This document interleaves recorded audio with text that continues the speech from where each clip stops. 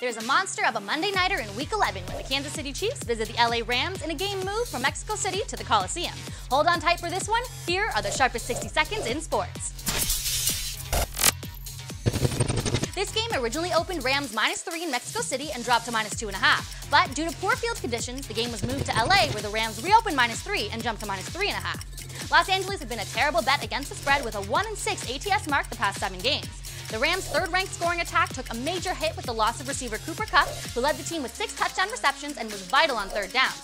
On the other side of the ball, the Rams' defense has given up huge numbers in the past 3 games, allowing an average of 34.3 points on 420 yards per game during that span.